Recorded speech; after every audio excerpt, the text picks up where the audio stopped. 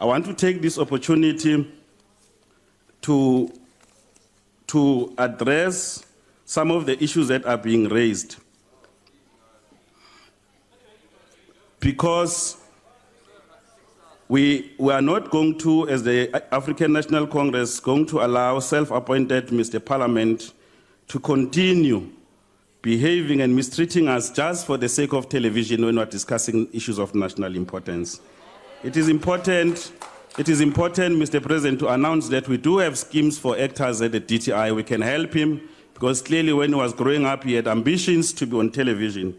So we'll make that available for him so that he can continue to act. This is a place to make laws. This is not a place to act. Our brother from Soweto, who always speak with confidence about everything broken, I can only think about words like Muruti Watsotsi when I think about him.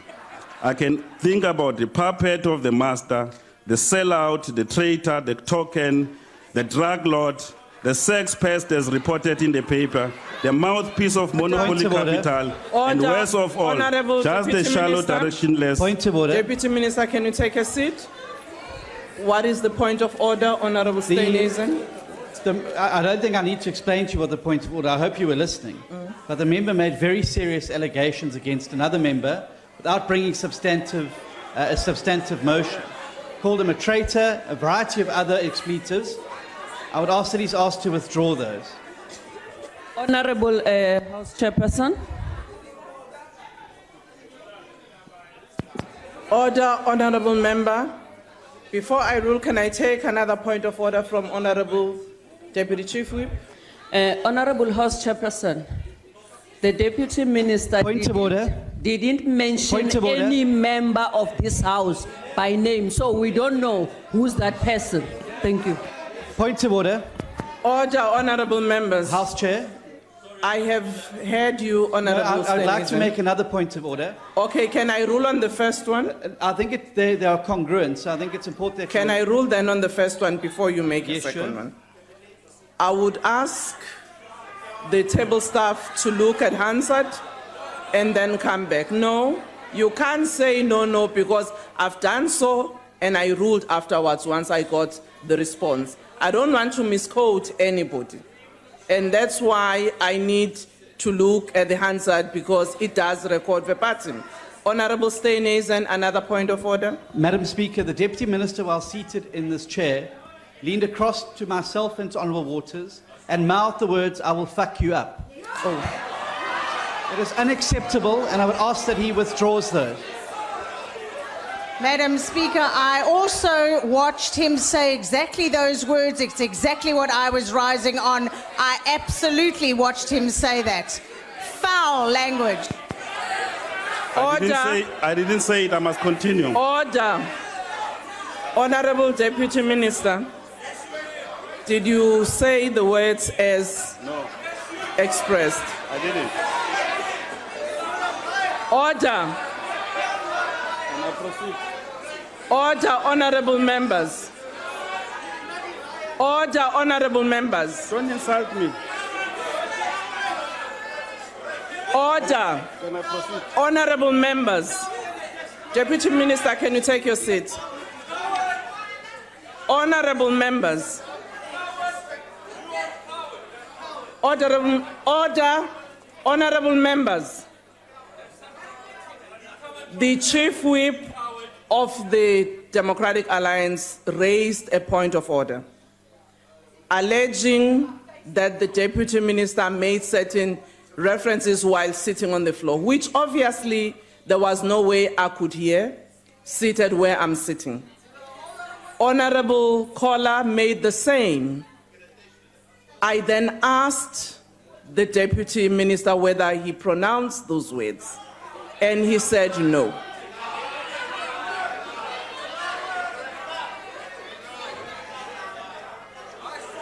Order, Honourable Members. Honourable Singh.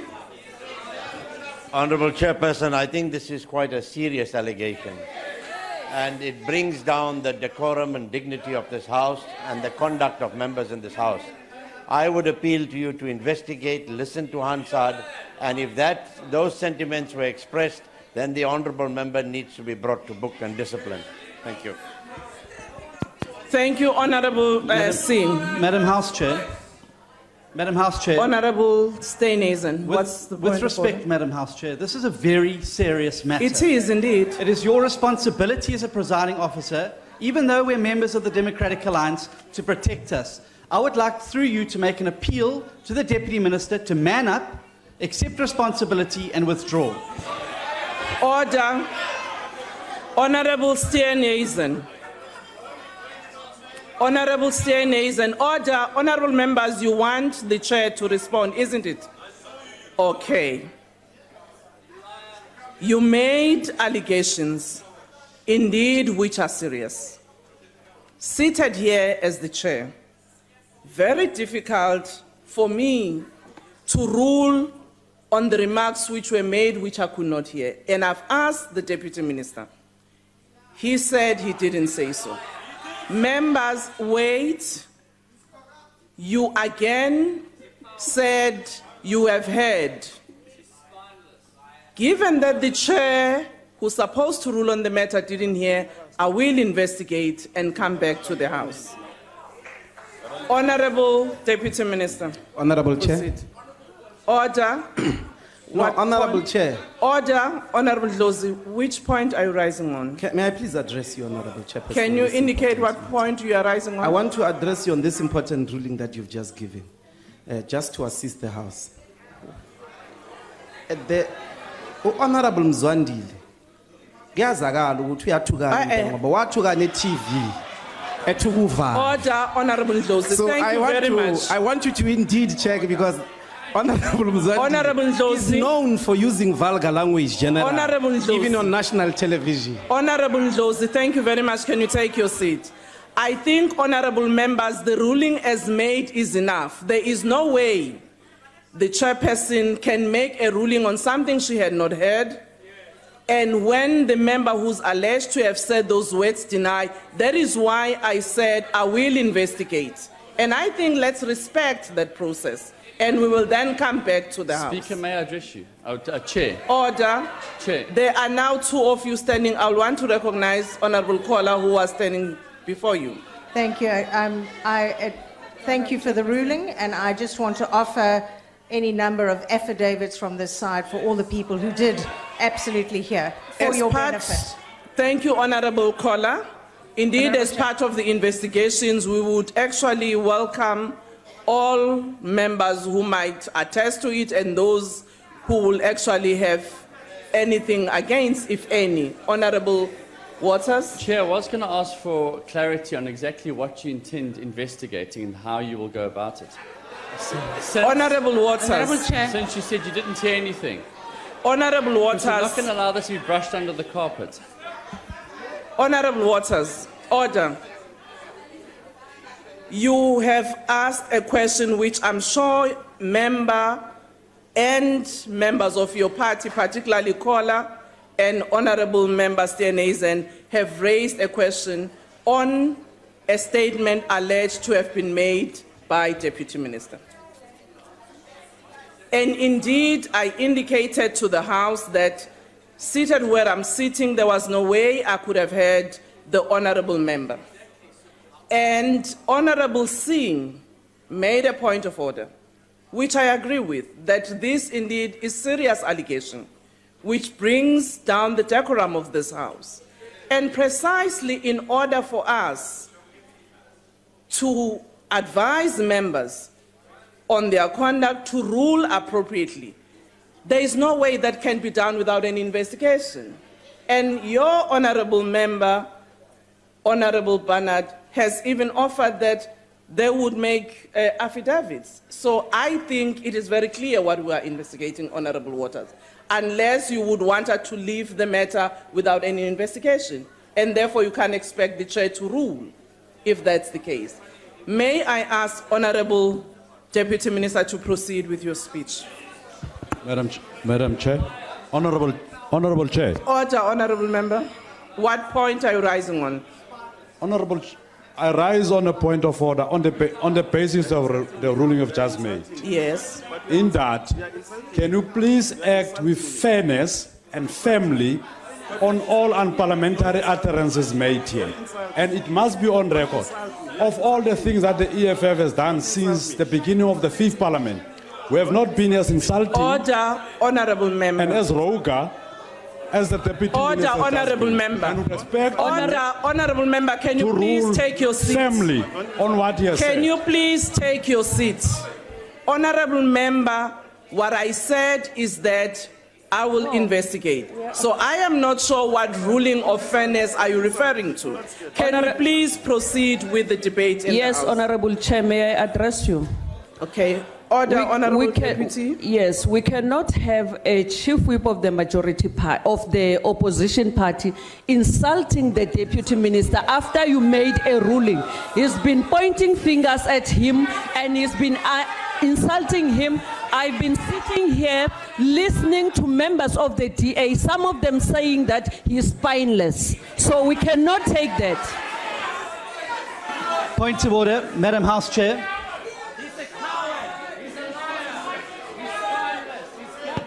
Madam Chair, order. With respect, I would ask that the Honourable Deputy Chief Whip of the majority party does her job and disciplines her member from using profanities before she comes and starts lecturing me about my behaviour. Order, honourable members. A point of order has been raised, and I would like to ask Honourable Steenhuisen whether the allegations in terms of the statement he made, did you make? Madam Speaker, he is spineless and he is a coward, and I stand by that. Can you please withdraw those statements?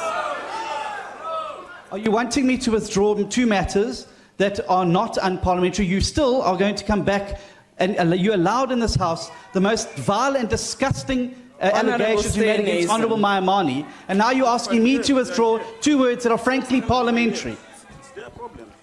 Honourable members, you are not helping the House.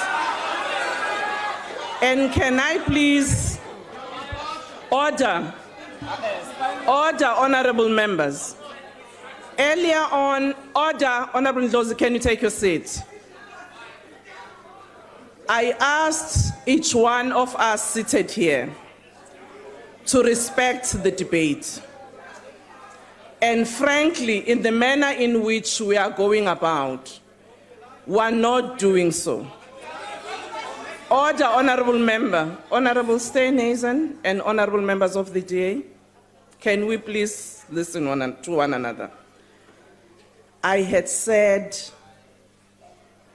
I will investigate, and you all continue to make interjections, and correctly so. Other members hear what others of you are saying, as you yourself alleged what you heard.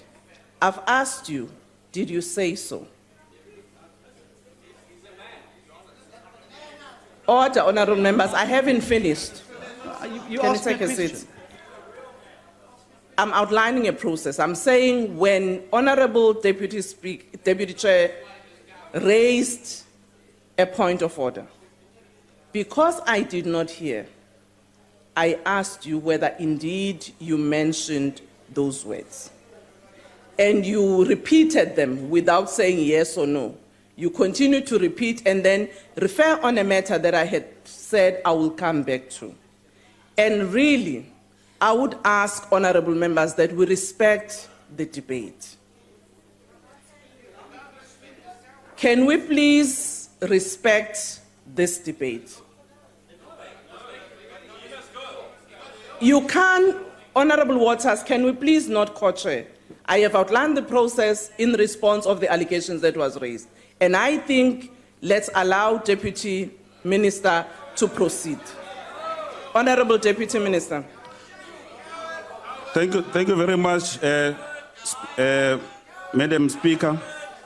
I just want to say that the spineless coward is someone who quotes President Mbeki with confidence, quotes President Mandela with confidence, because he's Honorable ashamed Masina. to quote Helman Suzman that belongs to the DA.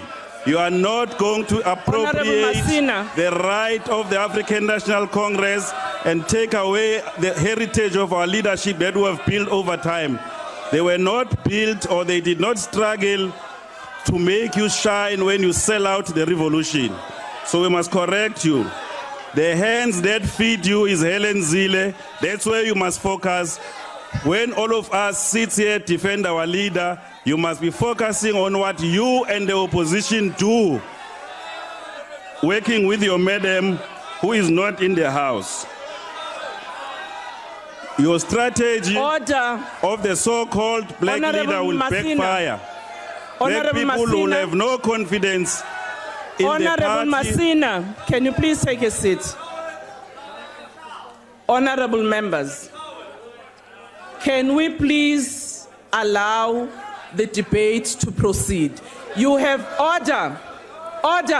You have raised a point of order earlier on. I indicated I will proceed to investigate on matters you have raised. There is absolutely no reason for you to drown a member not to be heard.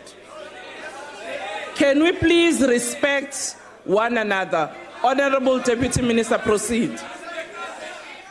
The party that has sold out to white liberals, I'm sure they know they will be punished. They can make childish noise today. We will continue ensuring that we deliver that which the people of South Africa have said we must do as a ruling party. The ANC is the only party in this parliament with all this little noise that has received 62% majority to rule. We come here on a daily basis to focus on the program of government because we are a government at work. We are here in this vote to defend the vote number 1 of the president. And I was telling you about the international work of the president, only if you cared to listen. But we have no time for cowards like yourselves. We will continue delivering as the ANC. Thank you very much, Madam Speaker.